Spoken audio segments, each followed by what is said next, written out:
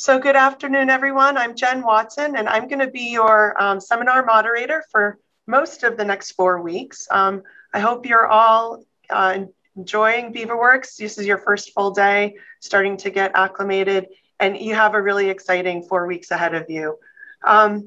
Each week, we're going to have 4 speakers for you, and you have this incredible opportunity to hear from some of the leading people in a variety of technical fields. These are faculty, researchers, innovators, entrepreneurs, and it is just an amazing opportunity. So really take this chance to ask questions and be very engaged in the presentations. Today we have Dr. Marija Ilic. She is a professor emerita from Carnegie Mellon University. And currently she has 2 positions at MIT, one as a senior staff at MIT Lincoln Laboratory, which is where I work, and the second in the LIDS lab at the MIT campus, which is a laboratory for information and decision systems. Dr. Ilic has an incredibly distinctive career. She is the first US recipient of the NSF President's Young Investigator Award for Power Systems. She's an IEEE Life Fellow, which is a very distinguished accomplishment. But perhaps most impressively, she is an elected member of the National Academy of Engineering and the Academy Europa, which is an honor that is reserved for people who have really made outstanding contributions in their fields over a very distinguished career.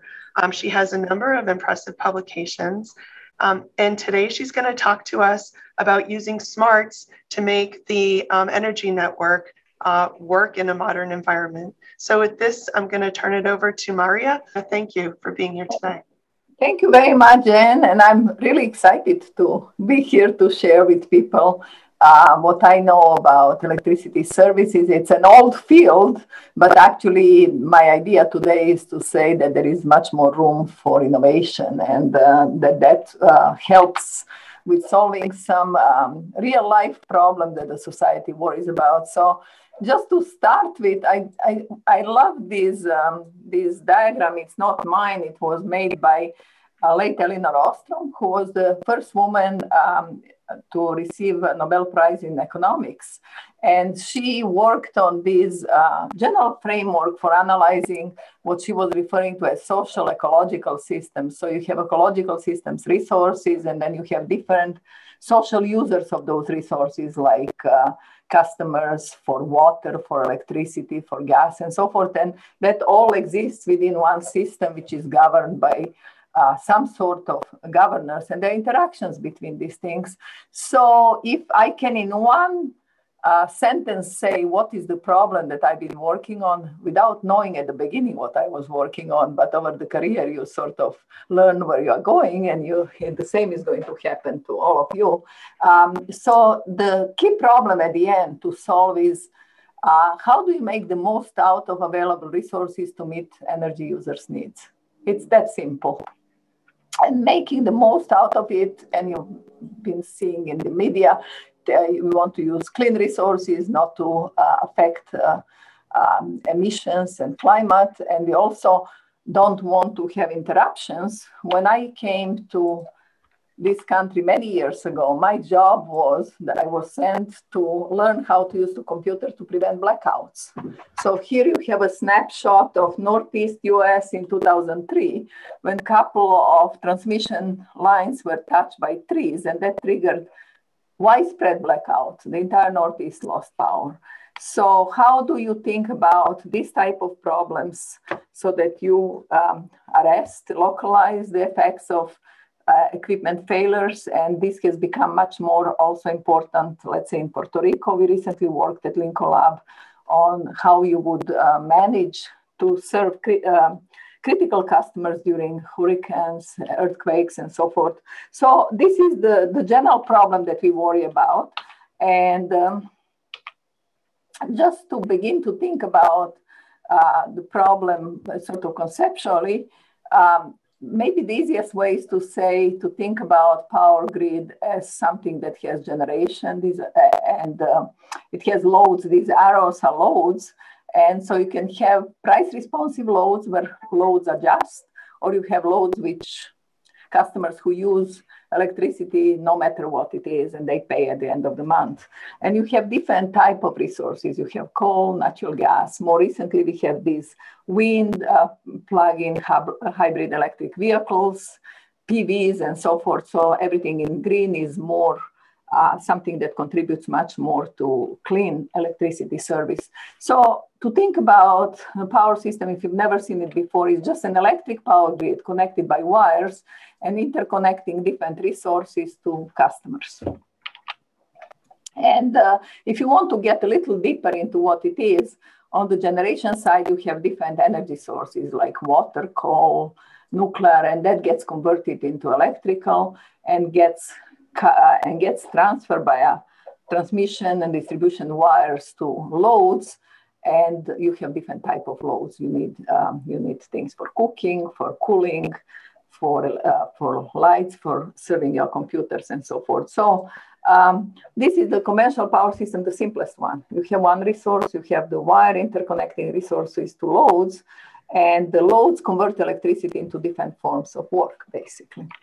So you can think about power systems for people, high school level. You can just from 101 physics, you can conceptualize these things. And this is how I try to arrange it so that you don't need any advanced concepts to really understand what are the challenges and what's happening. Now, we usually don't have just one generator, one load. You have many, many different generators. Like in the Northeast, you have power coming even all the way from Hydro-Quebec, hydropower coming into New England via Maine, into Boston, and so forth. So the grid becomes very complicated. You have a lot of interconnections. And usually the power is transferred by what's known as extra high voltage level, 500 kilovolts. These wires are 500 kilovolts, 345 kilovolts. And the reason you do that is because if you want to deliver some power to customers, some energy, and to deliver given power, the higher the voltage is, the lower the current through these wires is, and the less you lose electricity in heating. So that was the reason for transferring power by high voltage levels. But then you basically have the resources, step-up transformers which transform power to high voltage level. And then when you come closer to the end users, you have so-called step-down transformers, which go down from 340 kV to 13 kV, 34 kV, all the way down to your home, 110 volts. So it's a very complicated hierarchical grid in which you have different voltage levels, and transformers interconnect different voltage levels. This is AC, alternating current power grid of today.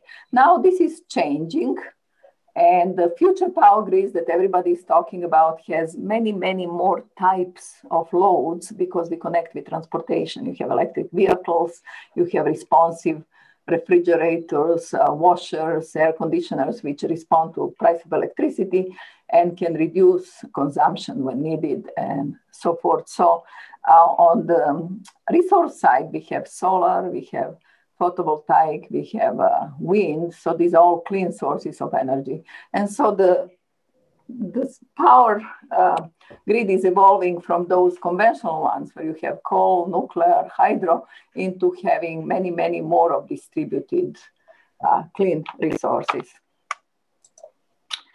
And how is this system operated?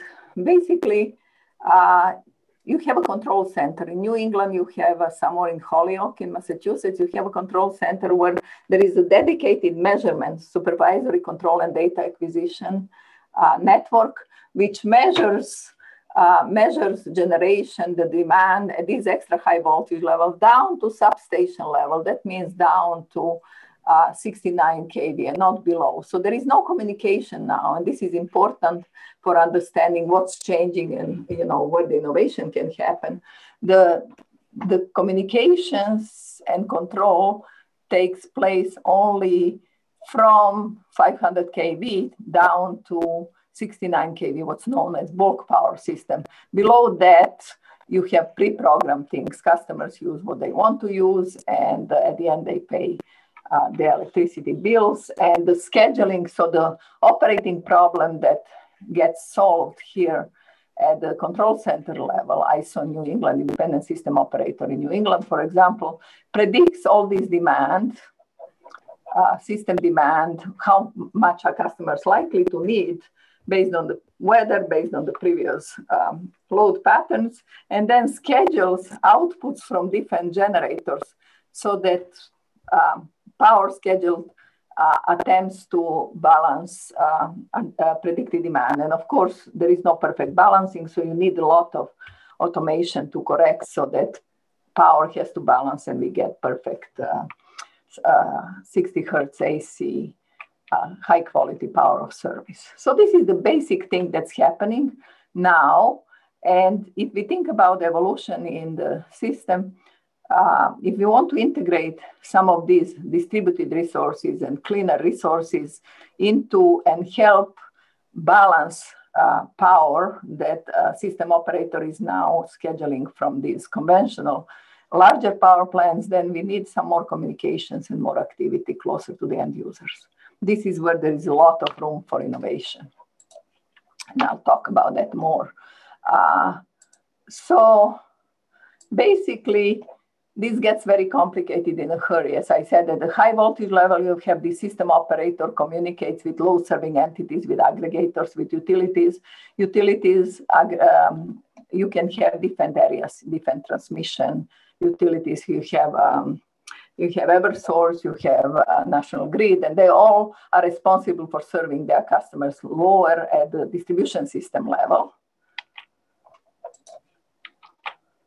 So closer to the end user, you have distribution system operators which serve these nodes, network optimizing distributed energy systems. This is a new term that says that you can aggregate a lot of loads, and those loads, aggregated loads, can ask for how much they need, give more information to distribution system coordination. So there is much more activity now. These are new, these are dotted lines. So this information doesn't quite exist now.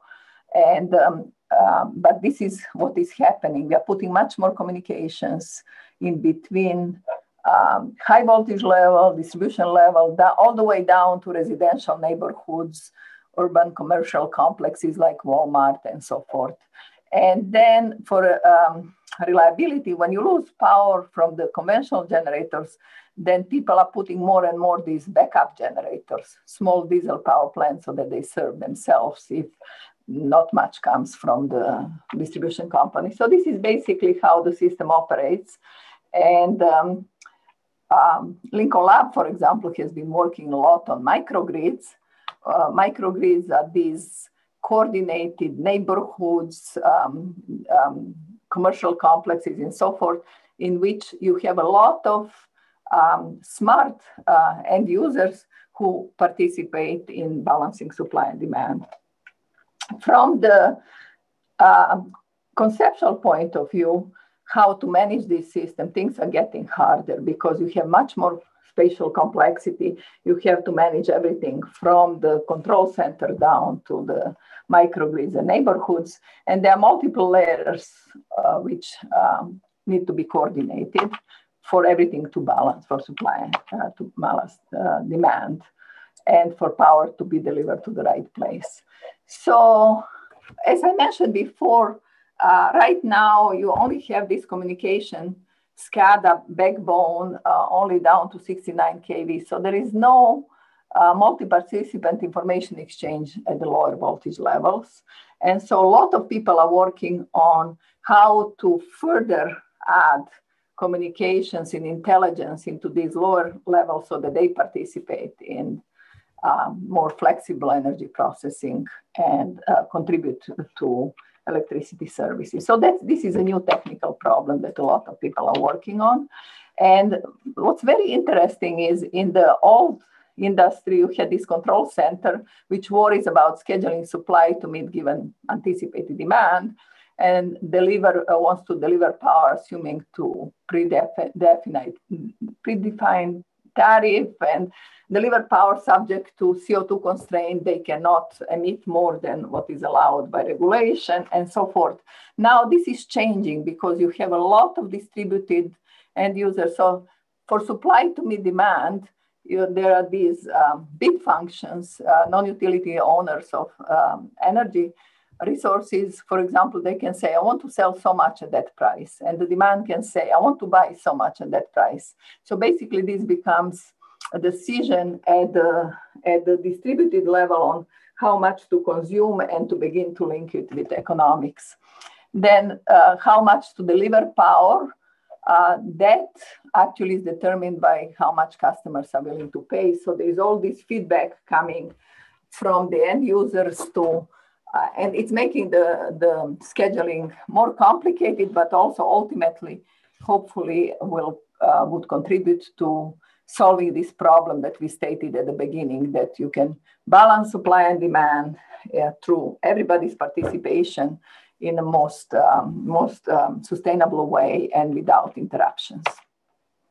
So what we've been working on at Lincoln Lab, on campus, for many years I've been working on how to have, now the question is, how are you going to do this? The operator doesn't know every little nitty-gritty detail, so they are enabled by different models and different software that advises. There is still human in the loop, but the software advises operators what to do, or now we have much more embedded software into end users, and that also helps with the decisions at different levels. So when it comes to learning how to model and how to define this software, the question is, how can you have sufficiently accurate but not too complex modeling framework which captures these interdependencies of energy, social, ecological system, like Elinor Ostrom was thinking about. She worked primarily in water systems, but you have so much of ecological resources, societal needs are such, and you need to now capture these interdependencies and manage them as conditions change. And one thing that I want to share with you a little bit on, okay, what have I learned in high school that can be directly used and useful for what we are talking about, is these different layers of complex power system can be thought of as a sort of zooming in and zooming out model. And if you zoom out, there are utilities that are interacting through physical powerful exchanges, through information exchange, through regulatory rules. But if you zoom in the neighborhood, end users can help each other. If one has solar, the other doesn't. So the question is, how do you represent that interaction in your mathematical models? And so what we've been working on, I started at CMU with several former grad students, and we are continuing here at MIT. I'll show you, we actually have a sort of digital twin version 0, which is based on these concepts. So instead of always modeling the entire system as a flat system, you model it as a multi-layer system in which you utilize this notion of interaction variables. So to design the information communication system to manage these interaction variables becomes the basic idea where you relate engineering, finance, and environmental objectives. So keep in mind this idea of interaction variable. So what that means physically, that interaction variable physically means I have one utility, another utility. Each one has some generator that are producing, has its own load, and the other utility, it has the same, but they are physically interconnected. So how do you coordinate them? You coordinate them by coordinating these exchanges of energy, power, rate of change of power that they exchange. This is how you go back to 101 physics. So if we can capture in our mathematical models just that much, then we can coordinate them. Then we can zoom in and characterize each subsystem in terms of what it can do, and then design internal intelligence so that happens, and it can happen with different technologies and so forth. So interaction variable is a quite powerful concept for zooming in and zooming out, modeling complex dynamics of complex systems at the right level of detail. And this is the new thing that we've been doing for a very long time now, 10, 15 years. So basically, if you look now into power exchange between two areas over time, you see interaction variable, don't have to look into every single household.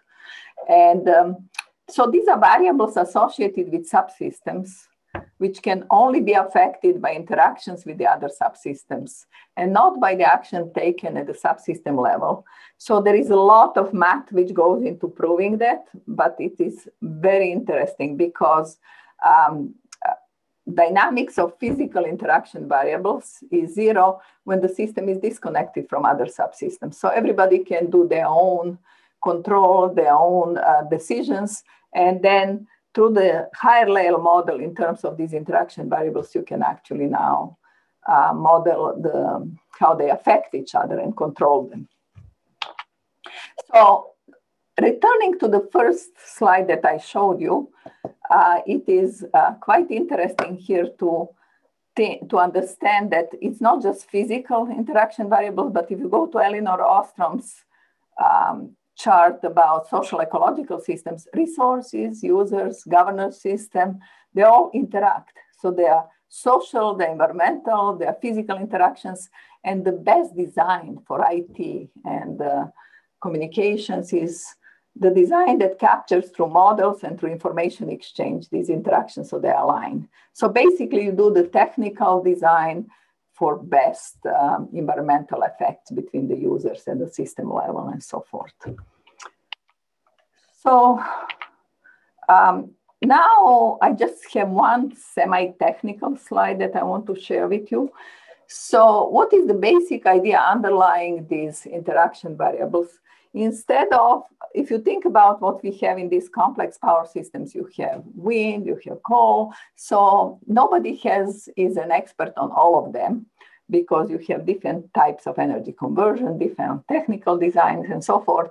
So how can you actually now establish information technology exchange and control and software for these systems? Do you have to go technology by technology, or you can actually have some more unified modeling and monitoring systems? So this is something that has evolved over time in our group, but the interaction variable that I mentioned between two subsystems is very closely related to understanding what we refer to as energy-based dynamical models. I'm sure in high school, you know, energy, power, rate of change of power. So what we have in power grid in the past has been, we have this electric grid that I showed you, and have conventional generators, and they have some inertia, they move the response to the disturbances, like according to second Newton's law.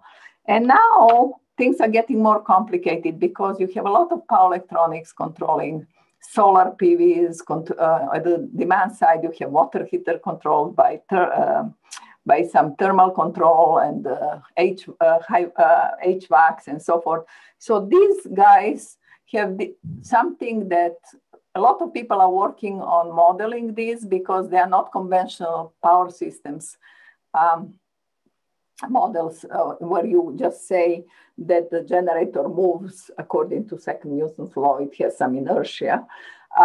Here, people introduce, if you think about there is a control of the solar plant and nothing is moving there, but people are still introducing the notion of synthetic inertia and trying to emulate the dynamics of how power electronically controlled solar PV, for example, will respond dynamically to some request and produce power or a different rate.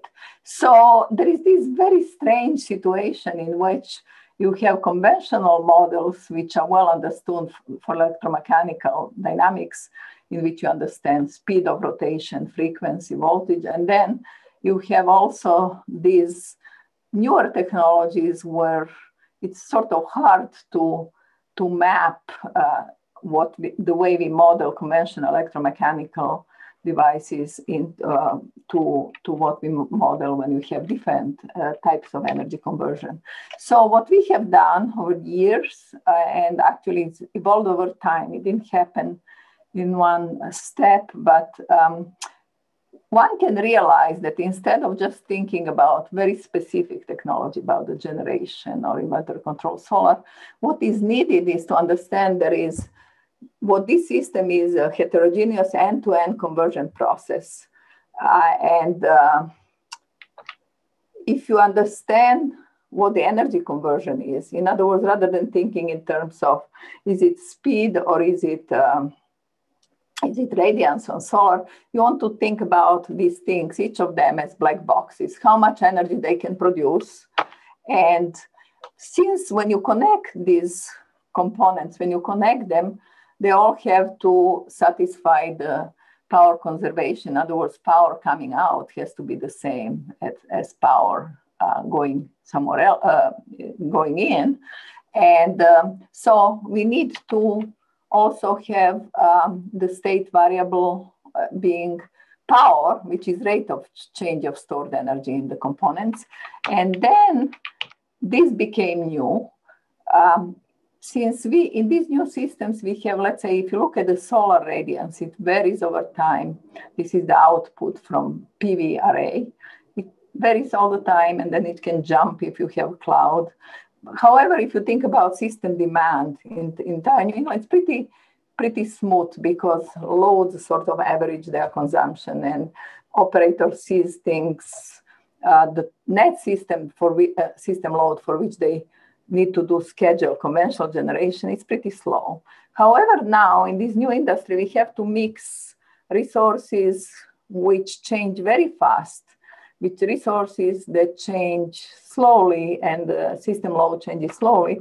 And because of that, what is happening in this new system, this is a new dynamical phenomena for which the control is challenging, and I'm working with my group quite a bit on this. The thing is that not all power produced can be delivered fundamentally due to mismatch in rates at which energy conversion processes of connected components take place, even if you don't worry about thermal. So basically, there is some energy conversion in solar, there is some energy conversion in large power plants, and they start exchanging power at certain rates. There is some dynamics, inter-area dynamics between them. And the protection of these devices has been done such that if there are some oscillations, then the relays, protective relays, will disconnect components, and that can actually lead to blackouts. So if we manage to model these interactions between different components in terms of these general things, this is all what we need from physics: energy, power, and rate of change of reactive power can be rate of change of instantaneous power. So this is a technical detail that we can talk in details maybe in the Q&A. But this is the triplet that defines anything, any exchange, any interaction variable here. And what we have shown mathematically, that the rate of change of this interaction variable is zero when you disconnect the component from the rest of the system. So you have one-to-one alignment between some very fundamental, straightforward modeling in terms of energy, power, and rate of change of power, which it's sort of technology agnostic, and you begin to understand what's happening in terms of dynamical interactions within this complex system. So we now think about unified component specifications and interaction conditions in energy space, so that when you start putting these components together, this is what's happening in this new world. Everybody wants to produce something, to connect, plug and play.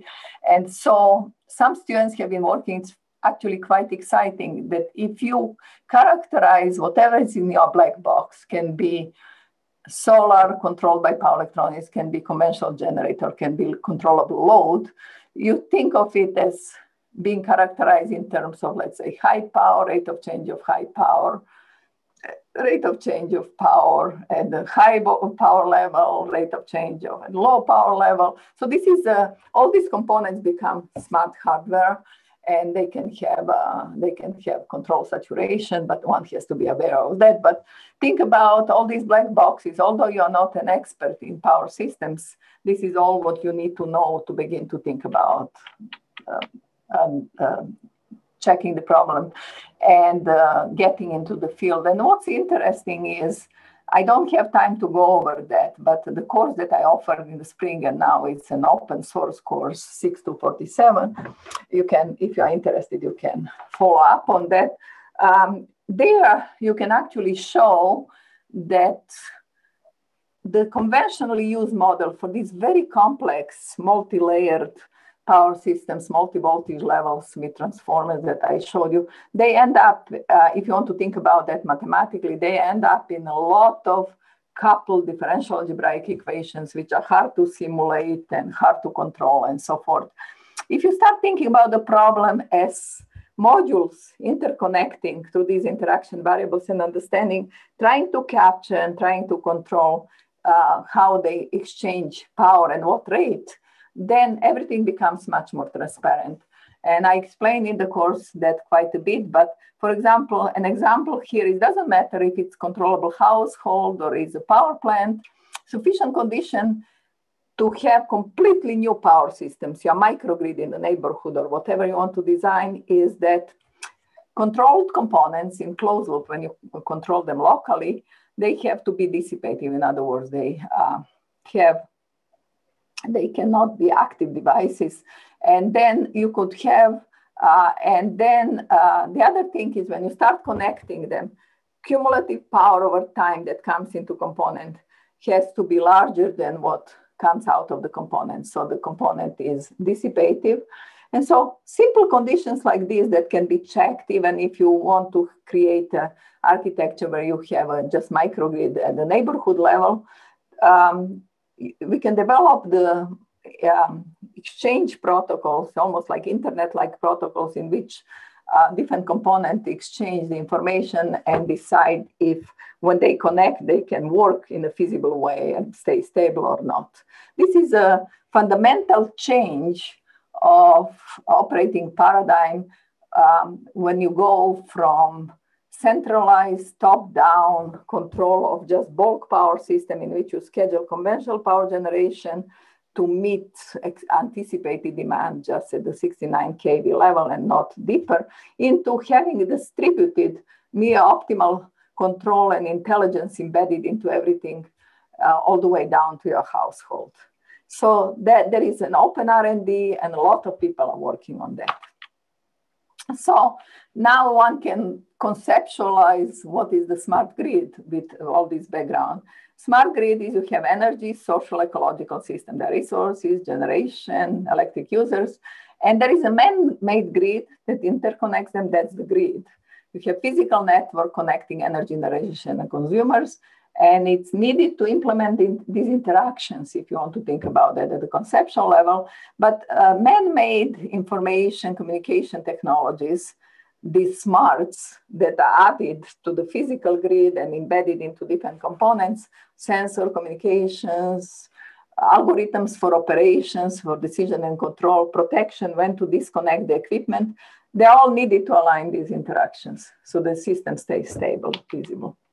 So this is a quite different way of thinking about power systems than it has been done in the past. And we have actually to do that, to achieve that, that new world where you enable different components to participate in electricity service. We have to develop, this is all what can be done after you get out of high school and learn about a little more about these things. You can develop models of power systems, control software. You can incorporate security, communication, saving systems. And what is very important is that that all has to be done through simulations, through modeling, through software before you actually deploy completely new hardware, because that's a slow process. So over the years, what we have done, we have developed our framework, which we call Dynamic Monitoring and Decision Systems Framework, which is basically an extension of, you remember I showed you SCADA, Supervisory Control and Data Acquisition System, that currently goes only from very high voltage level from control center down to substations to 69 kV. But what we have now is basically diamonds enabled physical grid. And this is a sort of cartoon that illustrates that, in which you embed intelligence into conventional, unconventional components, but also there is information exchange between them. And in order not to make these information exchange and communications too complex, we rely on these interaction variables. So you see the blue dotted lines is today's information exchange from very high voltage level down to substation. Where there is a lot of development is how the distribution grids, your local company, how does it communicate down to your household? What information do you send through internet to distribution grids so your bill is lower, or you participate in clean electricity utilization and so forth.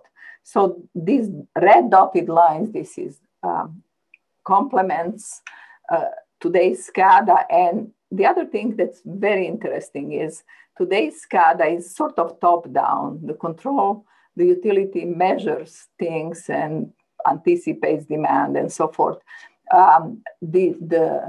To enable the participation in a sort of distributed way in which all of these technologies with their intelligence participate, you have to have multi-directional information exchange.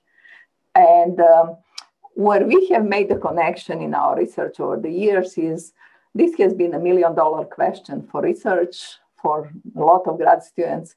What is the minimum information that you need to exchange for this to work? And it boils down to the concept of these interaction variables that I explained.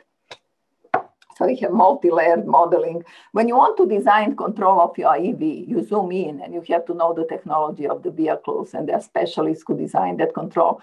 But when EV has to tell the distribution company how much they want to participate in, let's say, smoothing out storage, as I'll show you in a minute, smoothing out the peak load, because their load, they could create more load and contribute to burning wires in the distribution grid.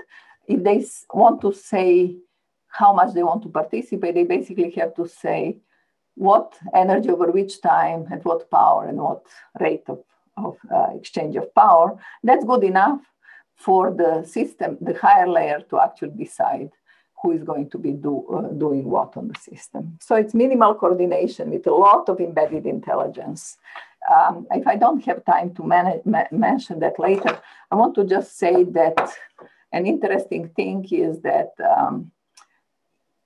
a lot of complexity, managing uncertainties, risk, preferences, choice, that all can be embedded as these different technologies and different stakeholders participating in electricity service decide how much they want to sell and at what rate, or consume and at what rate and what price.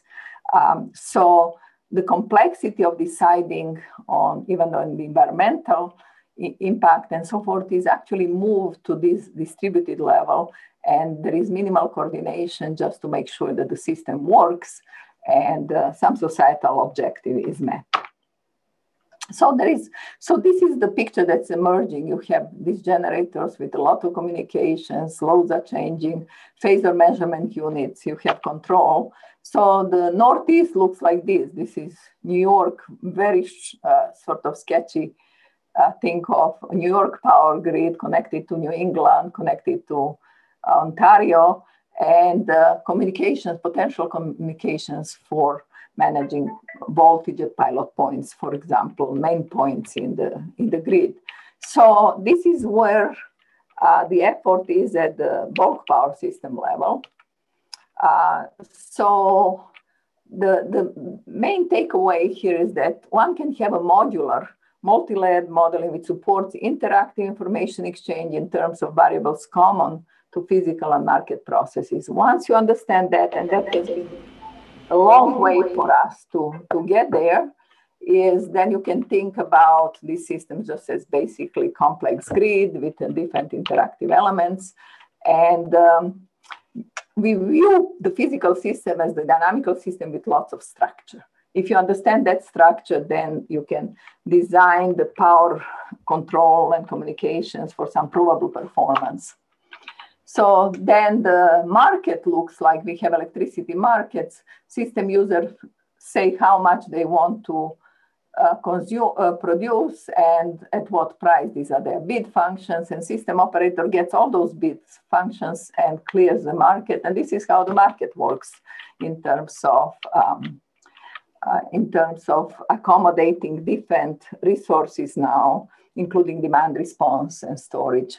So there are these bid functions which say, for example, if I have generator wants to produce power from between some minimum and maximum value at certain fixed price, but PHEV wants to behave as a demand, and this is at how much it's willing to pay for it.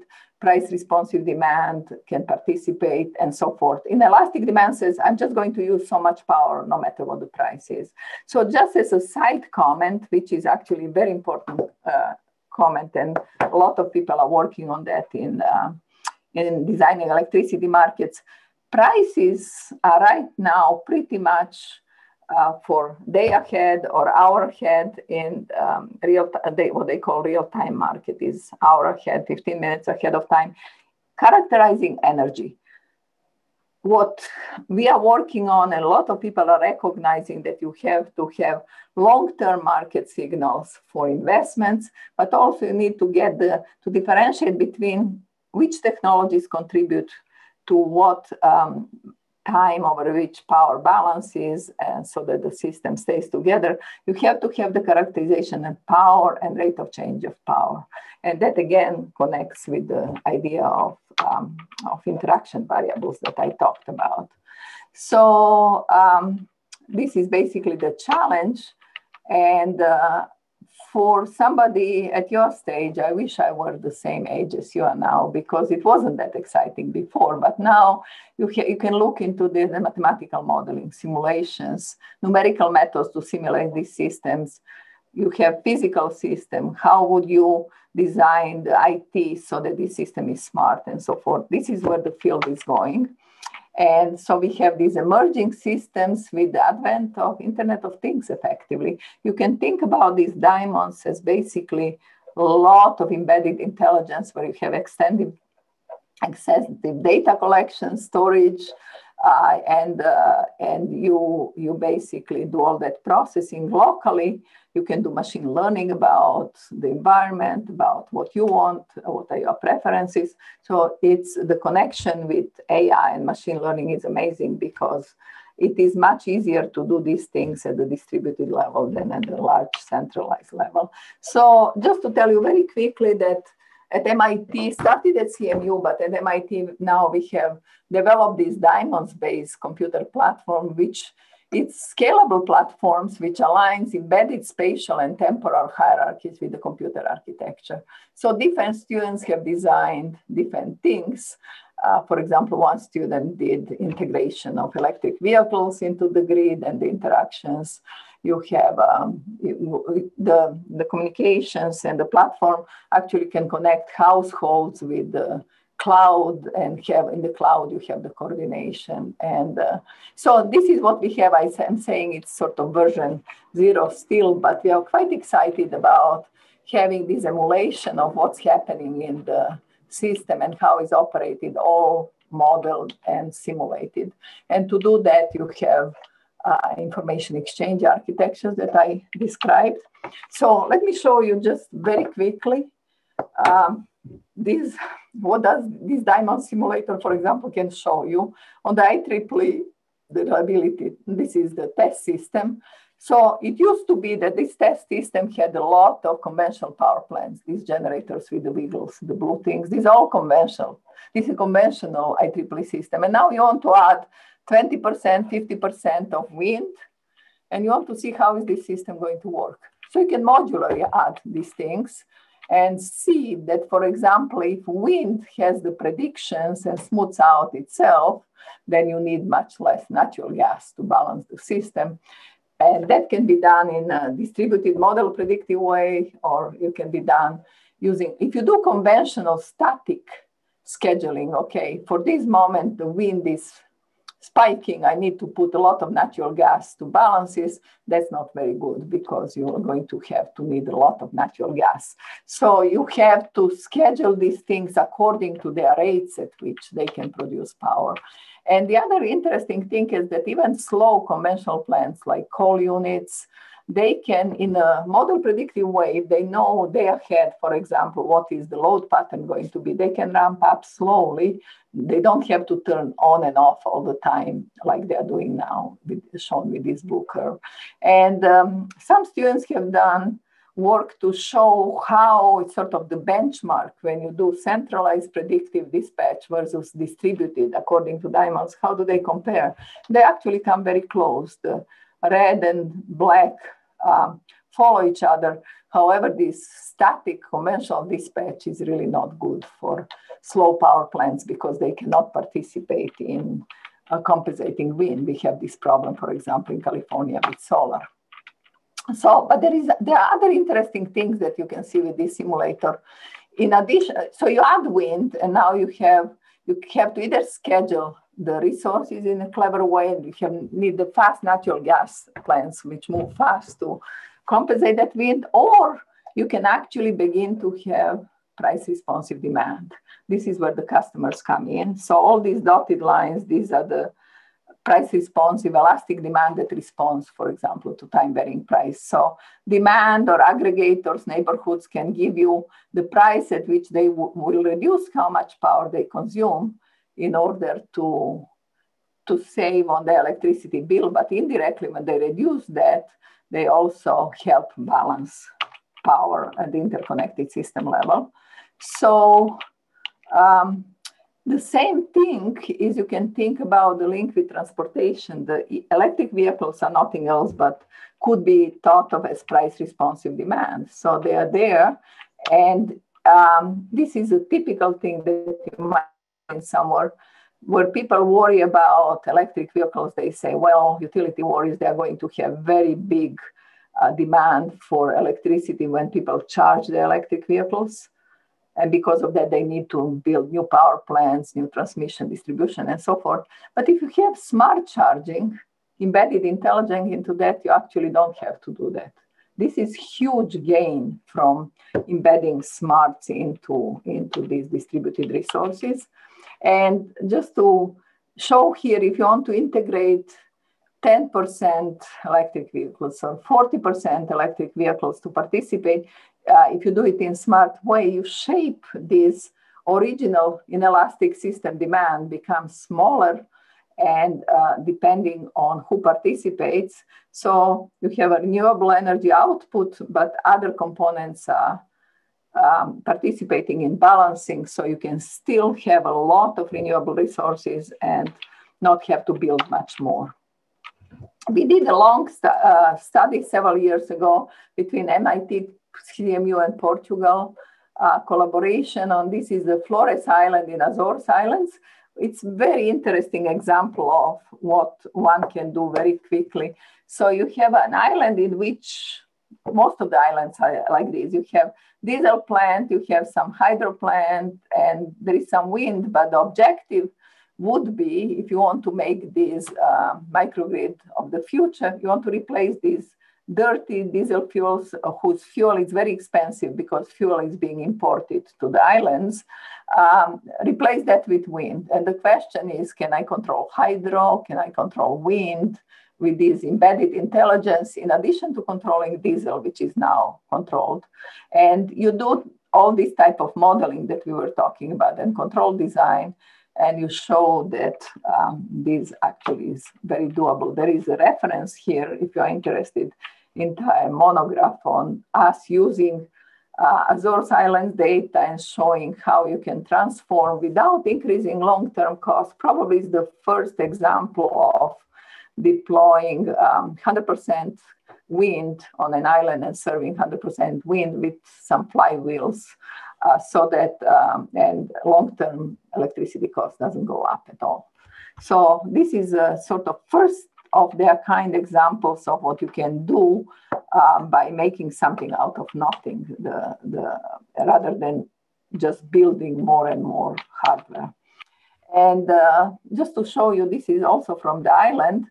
If you want to have, you want to integrate wind and solar, and depending on if you have controlled electric vehicles or uncontrolled electric vehicles, you remember uncontrolled is creating big peak, or you don't have electric vehicles, what happens here, you see these purple things, you spill a lot of wind generation. You cannot balance the system if you don't have the storage from controllable electric vehicle. So there is a huge potential benefit if we do the smart control of the electric vehicles, right? And we showed this again with some real data that one of the PhD students did for Azores Islands. Just the last thing to mention is that there are many, many different ways of balancing supply demand. And one thing that I didn't talk very much about is when you have a response for customers, from end users. So basically, you need this generation to balance supply and anticipated demand. If you have response by consumers, they will actually cut the net demand, as I shown you. And the challenges, the interesting challenges, and a lot of people are working on this, is that a lot of these demand side equipment like compressors, furnaces, electric vehicles, electric water heaters, they have very stochastic use. And it's hard to control them. So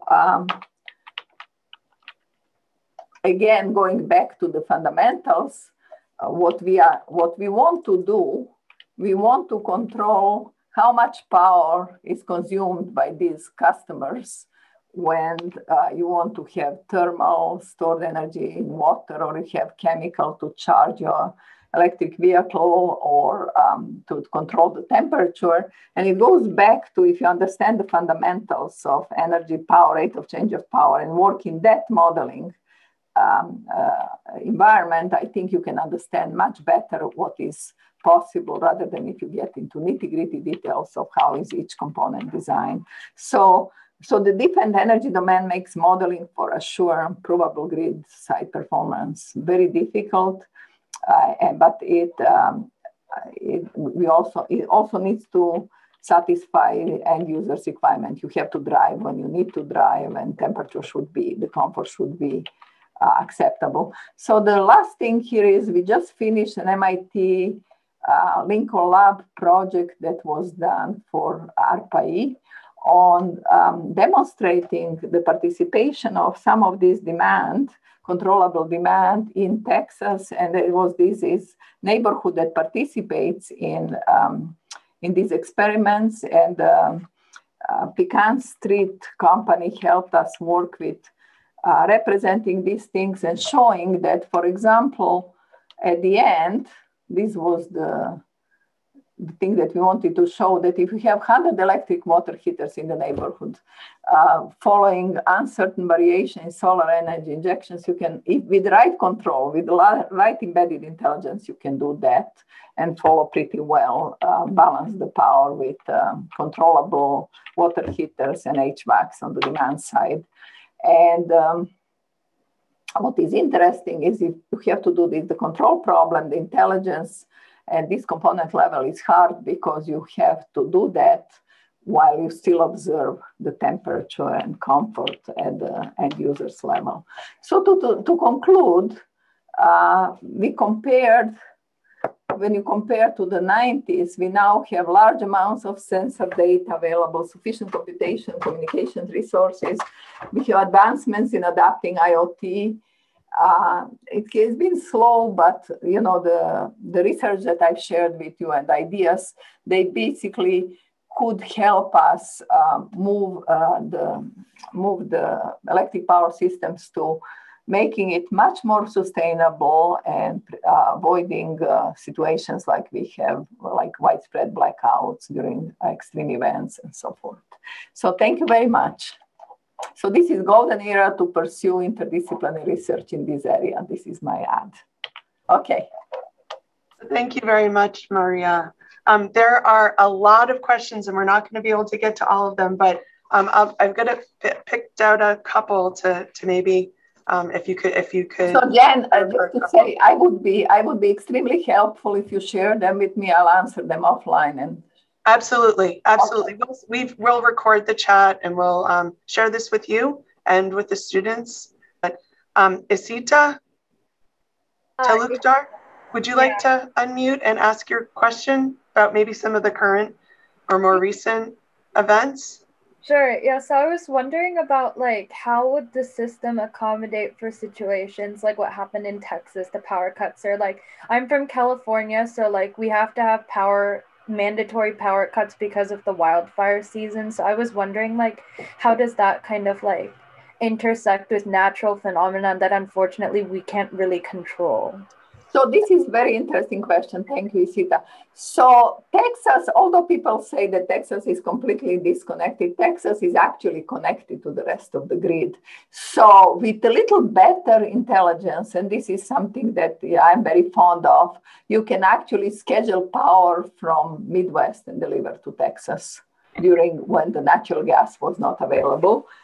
So one has to explore how much more you could have actually delivered to customers. That's the first thing. The second one is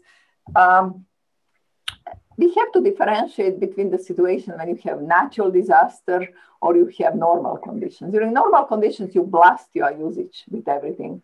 So we have to have the system in which end users have enough incentives to actually adjust, to minimize things over a prolonged time. So the demand response, as I was showing, could help big way in still having the service during extreme events, but not completely, lose power in an uncontrolled way.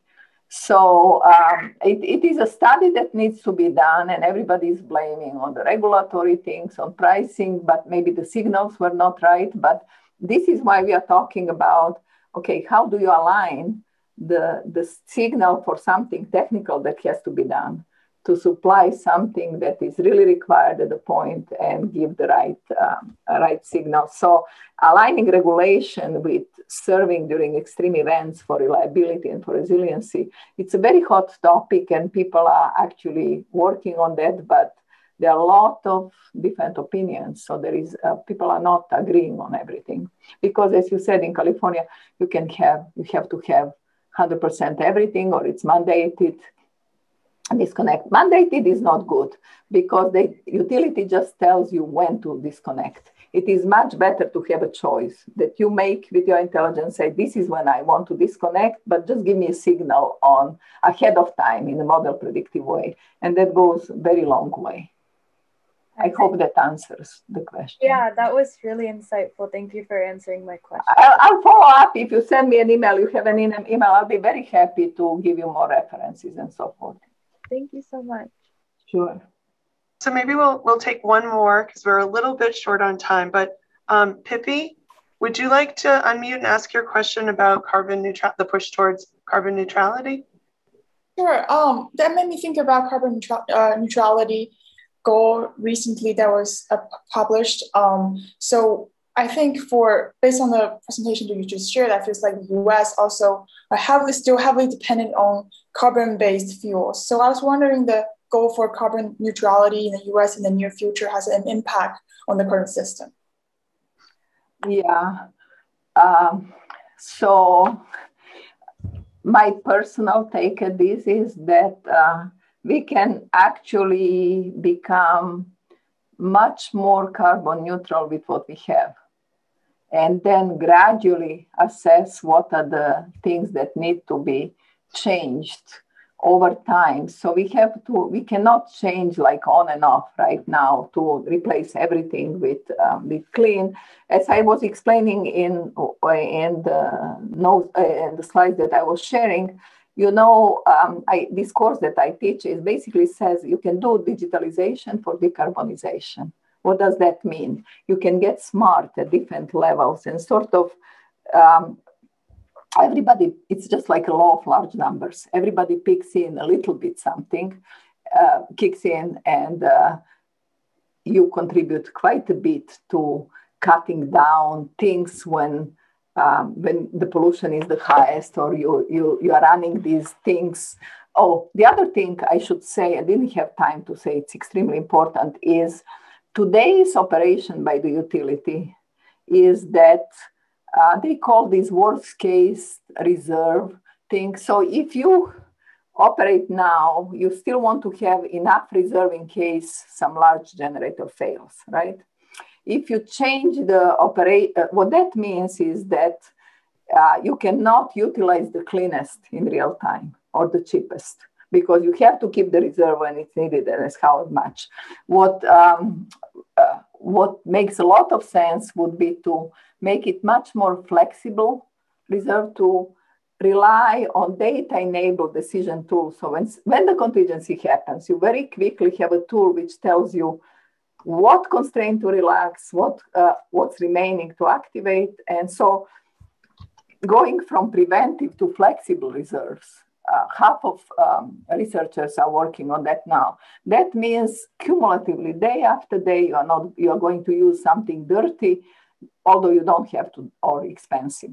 So it's sort of, at the end of the day, is devil in the details. You know, if you capture all of those, you can cumulatively gain a lot. So I really don't believe in capacity-based thinking. You replace all of that suddenly with something clean. It's just, it has to be taught dynamically through different implications, and otherwise, some planning has to be done. And I think where young people come in is, how do you do those assessments through simulations, through modeling, so that you have the advisory tool which saying, over the next 10 years, this makes sense, rather than just say, I'm going to put 40% wind and so forth. So I as you can see, I'm a little biased on that, but it just cannot be done. We replace everything with clean resources of that capacity. In particular, wind has capacity, but most of the time doesn't blow. That's why you need storage and electric vehicles. So you have to manage them all carefully. Thank you so much. Good question. Yeah. Mm-hmm. Okay, so now I'd like to turn it over to our team in Alabama. And we have a couple students who would like to present you with a thank you. Oh, okay. Hey, my name is Faith. And I'm Caleb. And we just wanted to thank you for the seminar. It was very interesting. And we would like to present you with a virtual t-shirt. Which has teleported, and we can see you're wearing it with appreciation today. Great. Thank you very much. Thank you. Thank you very much. Marija, this was excellent. Thank you. And we will save all the questions for you and share them with you. Best of luck to everybody, guys. Thank you. Thank you. And everyone, I will see you tomorrow for tomorrow's next installment of the seminar. Have a great day. Okay, bye-bye.